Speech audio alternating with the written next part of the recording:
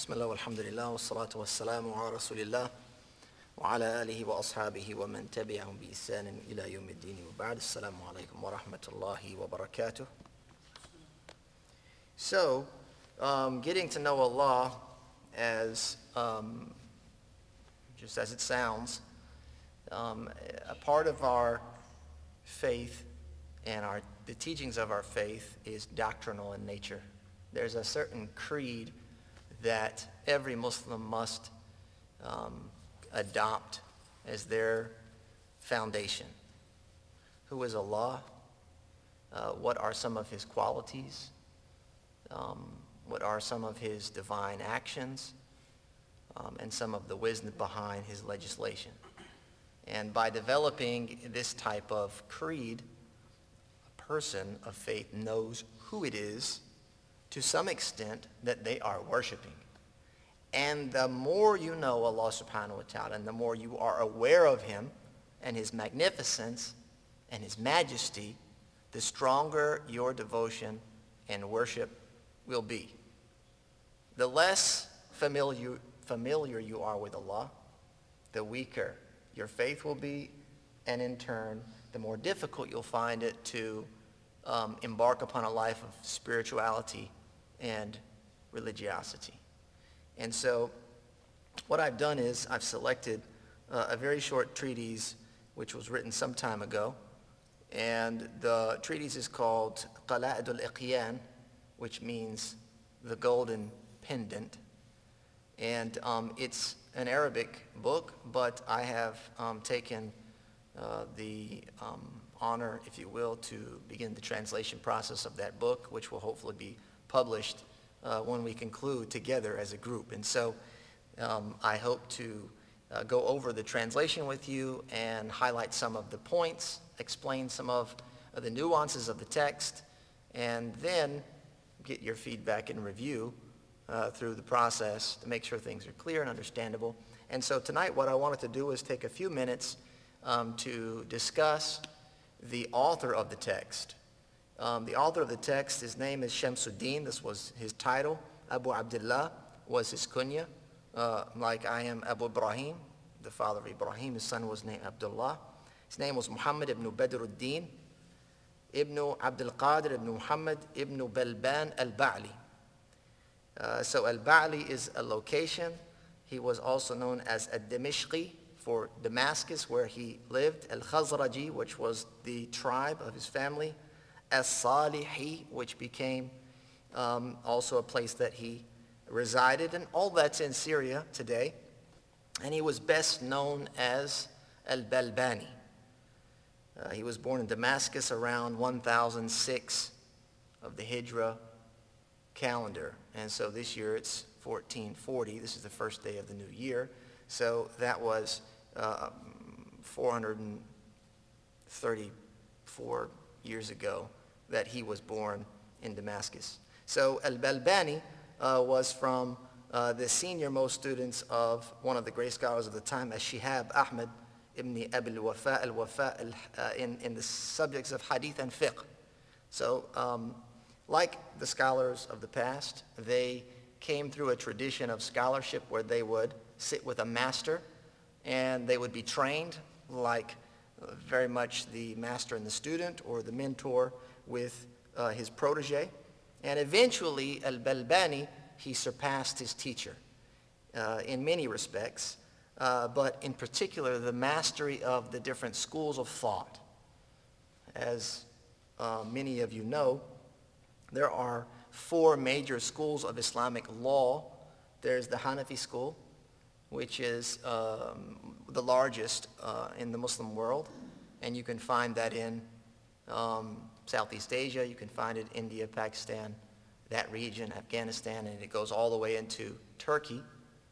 And then you have the school of Imam Malik, which today is prominently found in North Africa, or in Africa, I should say Northwest Africa. And then you have the Shafi'i school of Islamic law, which can be found practiced in East Africa and in some areas of the Mediterranean, When I was visiting Tanzania, I found that Tanzania itself was a Shafi'i dominated country. And then you have the school of Imam Ahmad, which are known as the Hanabila, and that was the school of al-Balbani and his teachers. Because they were in Damascus, Damascus in that region was a stronghold of the Hanabila of the time. So al-Balbani was taught by al-Shihab in the areas of hadith, and he had many chains of narration. Some of them were very short, and he was also trained by al-Shihab in the madhab. But eventually, al-Balbani mastered not only his own madhab, but became very, very well versed in the other madhahib, the other three, to the point that he was sought after to teach those other schools. And so that was the case. Al-Balbani, he issued religious edicts. This was fatwa. His entire life, when he began or was appointed to do so, he was a leading scholar of as-Salihiyya. As-Salihiyya was a small town, if you will, that's located in Syria. And that was actually during that era, was one of the central locations for knowledge, for seeking knowledge and disseminating it. And in that little town or city, there was al-Madrasa al-Umariyya, which was built by Abu Umar al-Maqdisi, who was a refugee during the time from Palestine. And they fled from Palestine seeking persecution or seeking asylum essentially from the persecution that was going on in the Holy Land. And when he arrived with a couple of his family members, they began to build the community. They joined hands with the family members and also the locals, and they began to construct not only a very large masjid during that era, but also Madrasa al-Umariyya, which was much like a university is today. And many students would come from far and wide to join that school, and many of them would come seeking Imam al-Balbani. He had a very, very lofty status in the history of Islamic scholarship, Imam al-Balbani. He was loved by everyone, both his contemporaries among the scholars and people of knowledge, and also from the lay congregation. You know, your average Joe Muslim knew of Imam al-Balbani, which means that he was a scholar of the people, he was very accessible, and he also must have been a very personable religious leader. He was recognized by the leading scholars of the time as a master of Islamic sciences. One of those who was shortly after him, al-Muhibbi, he spoke at great length about al-Balbani. And he said that he was a Hanbali jurist, a scholar of hadith. He was from the imams of asceticism or zuhud. He abstained from indulging in the worldly pleasures. He was a scholar, scrupulous, a worshiper, spent his time immersed in worship and knowledge, authoring, teaching, and learning to the point that Allah subhanahu wa ta'ala secured his place in the hearts of both the scholar and layman. He went on, he said he was very religious, righteous, well-mannered, and he was a good companion. He was humble, he spoke sweet words, he was well-versed in both religious and worldly matters, and was traversing a path to Allah. He would frequently quote from Al-Hafidh Abul Hasan Ali ibn Ahmad al-Zaydi. So al-Zaydi here is referring to Zayd ibn Ali ibn al-Hussein. So Ali ibn Hussein was known as Zayn al-Abidin, who was related to al-Hussein, meaning the son of Ali radiallahu anhu. So al-Balbani was actually from that lineage. And so he would quote from this great scholar, Al-Hafidh Abul Hasan, frequently, due to the fact that he was related to him, but also that he admired him. And one of the quotes that was most often cited by him was, "Make your voluntary worship as if it was obligatory." He says, "Make the nawafil like the fara'id." Okay? So basically, the Sunnah prayers that we offer, he is quoting an instruction that you treat them as if they're obligatory. Not that they are, but you treat them in such a way that they become sacred to you, so that you absolutely do not abandon the voluntary acts of worship. It says, treat your sins as if they were acts of disbelief. You take those misdeeds and missteps in faith as if they were paramount to leaving Islam. You take your desires to be like poison, mixing with the people to be like fire, and your nourishment to be like medicine. Meaning, the food that you eat, you look at it as medication. It's not something that you overindulge in, but something that you simply use to carry on. He said that he had a very particular way about him. As long as he was known, he would leave home in the morning time. He would go to Madrasa al-Umariyah, which was there in that region. He would go there in the morning. He would stay there. He would spend his time in prayer, reciting the Quran, writing, or teaching. There were people during that time, they all agreed regarding his virtue and leadership. The scholars, they have many kind and subtle words to say about him, according to al-Muhibbi. He was appointed as the khatib, right, the preacher at al-Jami' al-Muzaffari, which was the main masjid there. That was the large masjid, and you can find, believe it or not, there's a video that was made for this masjid because it's kind of like a landmark even till today, and it has the design of the Umayyad masjid in Damascus, and so it's quite something to look at. And that was also known as Jami' al-Hanabila. It became known as the masjid of the Hanbalis of that era. And of course, many people would visit that masjid deliberately to attend the prayers and also to seek the blessings found in there, meaning to attend the lessons and to be around the people of virtue and knowledge.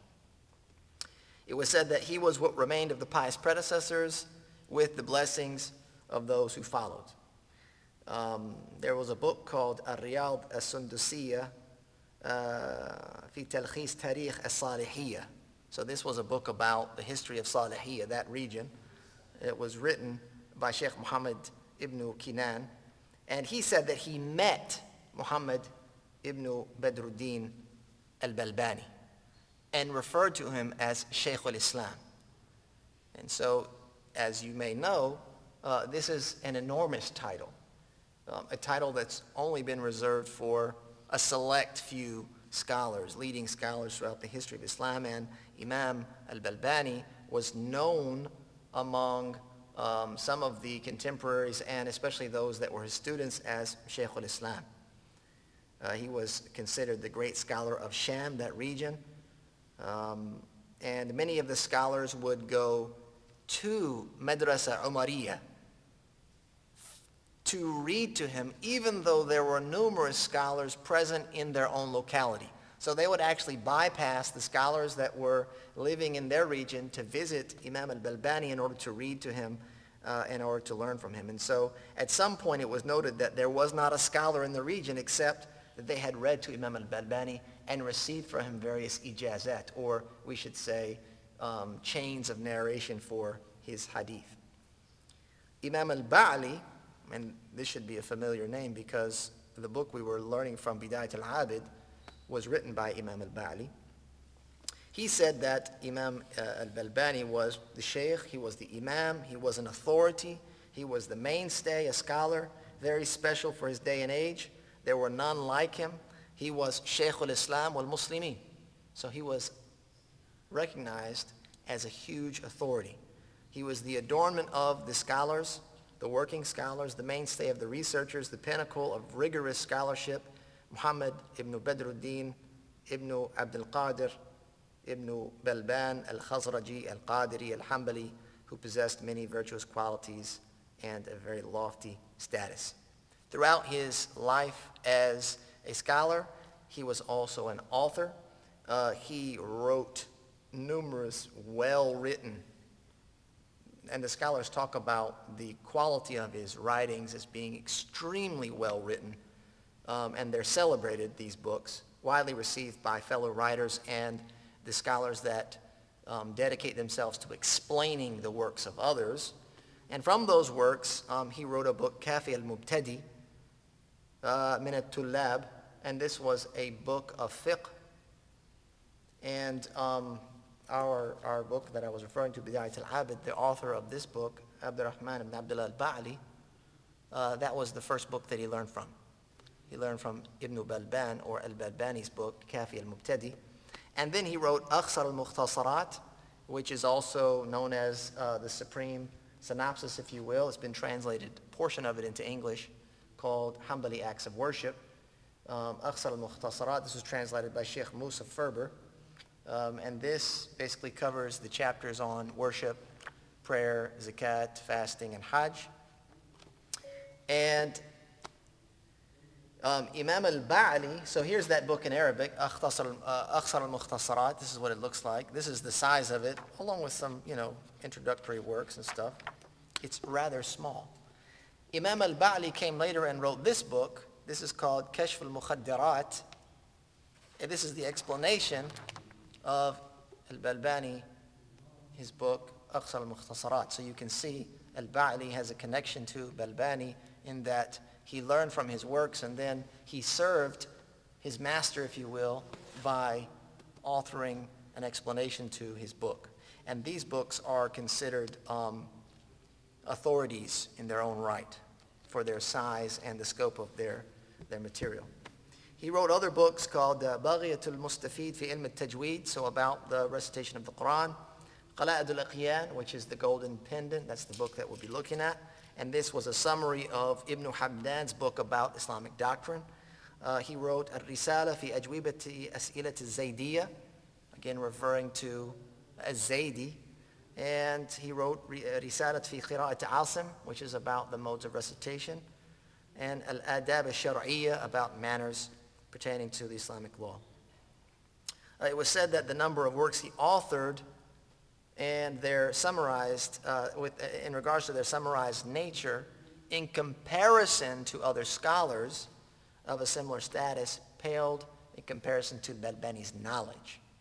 All right, so I just listed, 8 or 9 books. So scholars of his status typically would have written much more. And the books they would have authored would have been much larger, or much more in depth.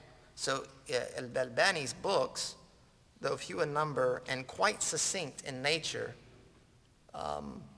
it was noted that some of the biographers, when they would write al-Balbani's biography, they wouldn't mention his books, because the level of authorship, if you will, or the amount of authorship just didn't match up with his status in scholarship.